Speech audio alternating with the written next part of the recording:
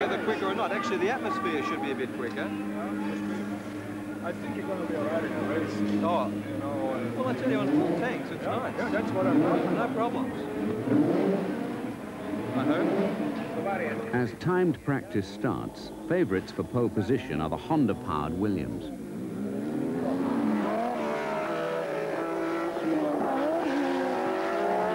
World champion Prost in the Porsche-powered McLaren. Both the Williams cars look for a clear run, followed by the Renault-powered Ligier.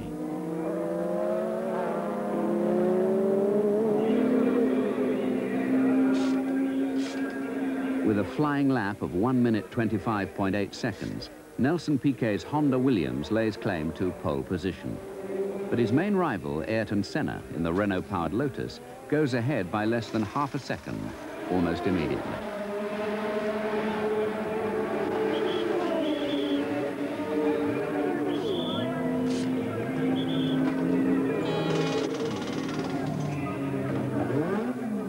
It took Piquet just 9 laps, and his first set of sticky qualifying tyres are finished.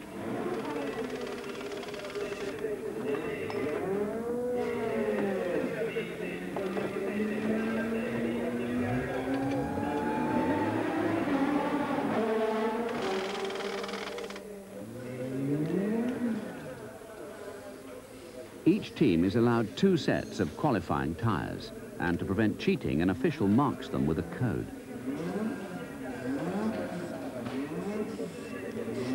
Qualifiers are made from a special compound that goes sticky when it gets hot. If we can get them nice and warm, we can sort of go out and get into it on the first lap, or certainly at the end of the first lap. Yeah, and then if you get it into the first lap, would you be able to get a second one out of? No, that's it. That's it, because it's quite a long lap there and they're gone. So you really, I mean, in terms of qualifying laps, you get 2 qualifying laps this afternoon and that's it. Put it away, which is a bit crazy, really. The car is ready for its debut. Formula One includes a set of dimensions to which every car must conform. But before it can be measured, the flat spots must be rolled out of the tyres.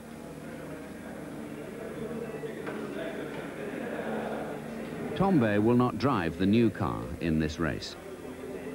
His is still being finished back at the Heathrow factory.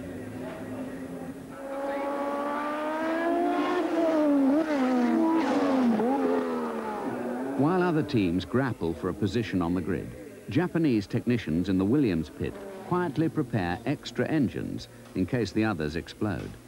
These Honda V6s are said to produce up to 1,200 horsepower for qualifying.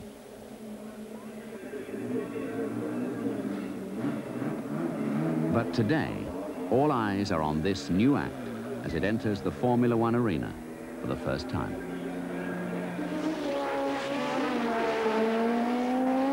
The diminutive V6 can now run in anger, its onboard computer holding left and right-hand banks of cylinders in fiery equilibrium.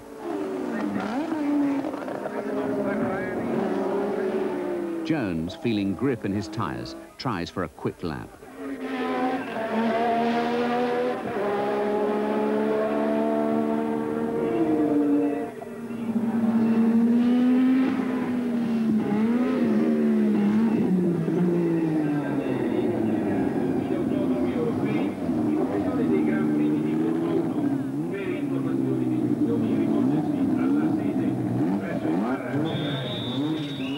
Qualifying tyres on the rear of the car tend to warm up quicker than the front, so the team have developed a system for preheating the front tyres before leaving the pits.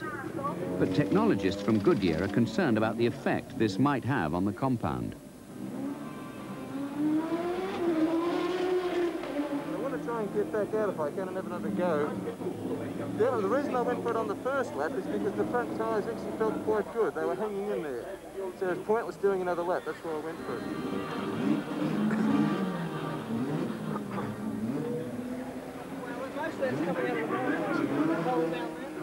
Is he happy with the pickup now? Is he happy with it? Is he never happy with it? Probably never. I'll ask him this. Another set of tyres are being gently cooked. How are those tyres doing? They should be another couple of minutes. Could do another 4 minutes. Yeah.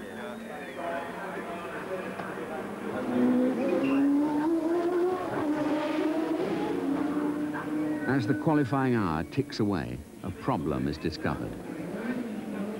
The left-hand rear brake caliper is rubbing on the wheel rim.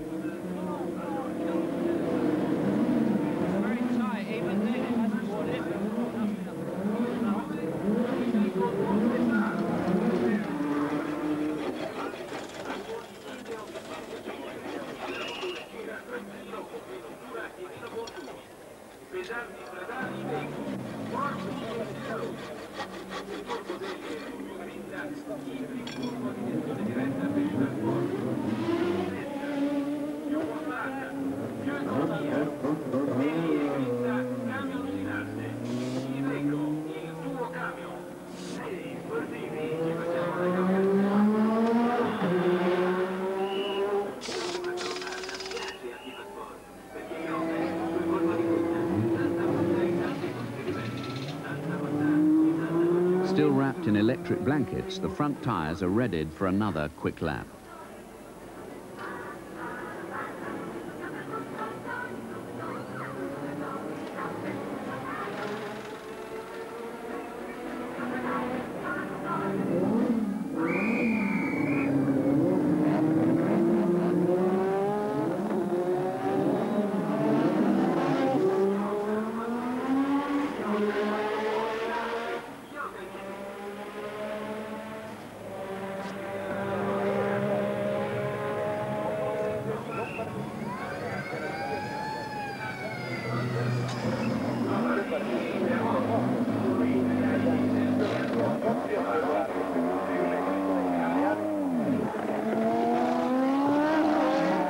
Despite pleas from Jones for an extra powerful qualifying engine, Cosworth have refused to build one, believing instead that a track record of reliability will pay off in the long run.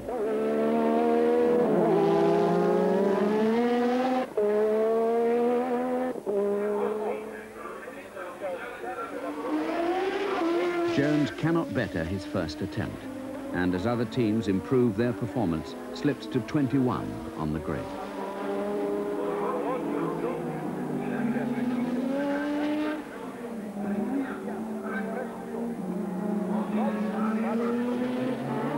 Mike Cranifus gives Jones his latest lap time of 1 minute 30.8 seconds. 30.8. Despite his lack of horsepower, Jones, determined to have another go, decides to cobble together a set of tyres from his used qualifiers in the hope of knocking a few tenths of a second off his lap time. What are they doing? Just trying to make a decent set of tyres out of the two that I've used. Okay, no. Yeah, just, I mean, 2/10 and you're 8th or 9th. Yeah, I know. It's very close to it. At the other end of the pit lane, Nelson Piquet has used up his qualifiers and watches his Williams teammate Nigel Mansell try to push Lotus off pole position.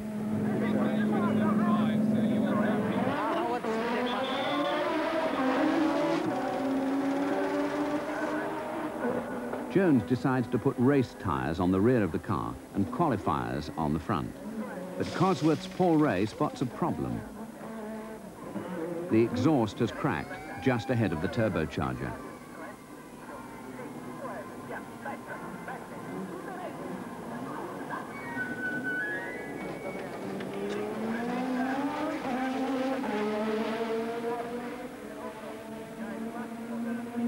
Today's game is over.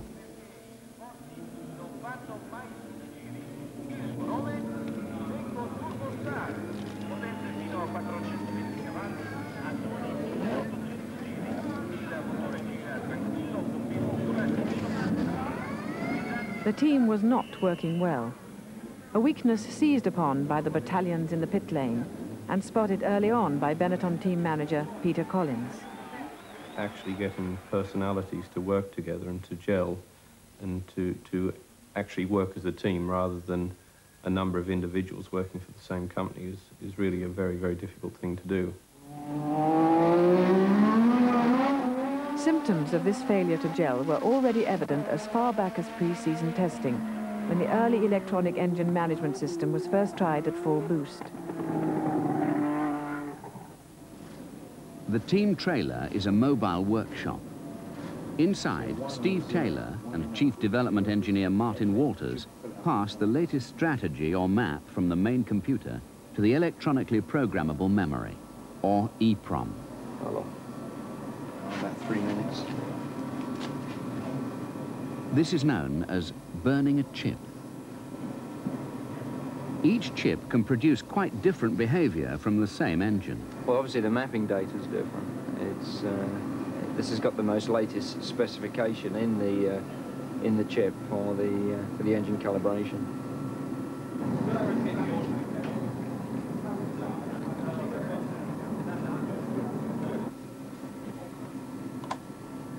Okay.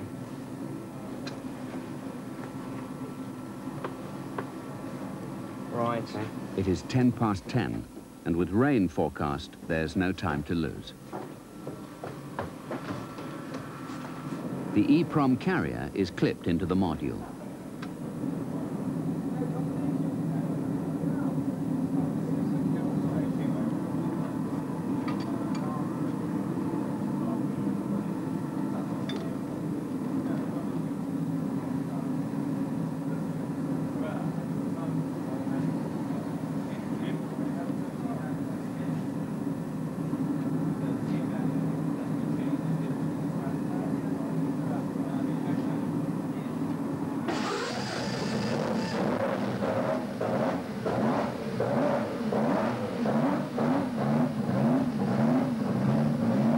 Before the team can allow the car out, they must check the engine kill switch on the steering wheel.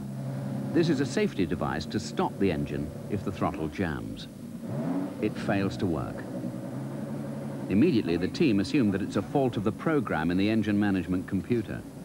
Yeah, I know, precisely. I don't the thing, which is stupid. precisely. We don't want to do that. We don't want to do that, so we ought to sort it. Yeah. Paul has got, I think, the program that was run at Snetterton. Yes. And we can't run the car like that because it hasn't got the field map in for the high boost. Yes. But at least we can see if the kill switch works on that. Yes, okay. Because presumably it did work at Snetterton. It did work. Yeah, no, it worked. I mean, no one said it didn't. Well, it worked so at the shop, because, I mean, we checked. yeah. Did it work at the shop yesterday then? Just double check, I believe it did. Harry, did that work yesterday at the shop? Or does anybody really know? It did or it didn't? That worked yesterday. Yeah? I think the first thing is what Paul's doing is to put that one in, which is the one that was run at Snetterton. Yeah. See if that works. If that doesn't work, then we have to have a look at the wiring. There's only 3 wires from that plug to there and back, so there's very little that can go wrong. They decide to change the module.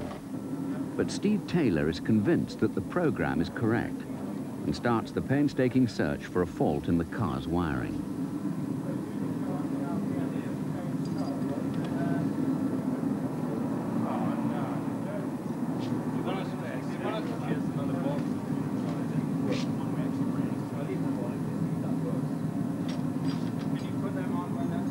Because the engine is set for race boost, they cannot use the module from the slow run at Snetterton.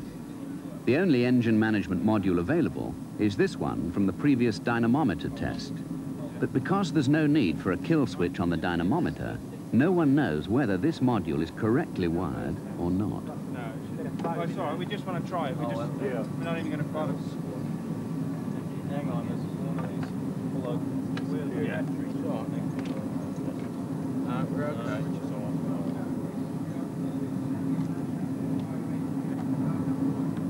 And he says there's a whole patch of ice up against the pit wall on this side, but just very slowly and carefully.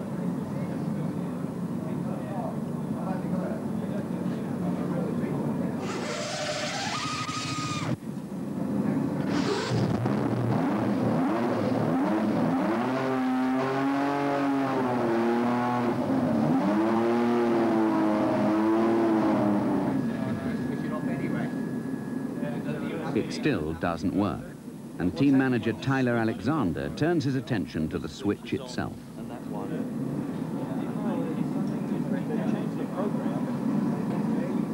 Changing the program, they've isolated the switch again. It's a really very proper design.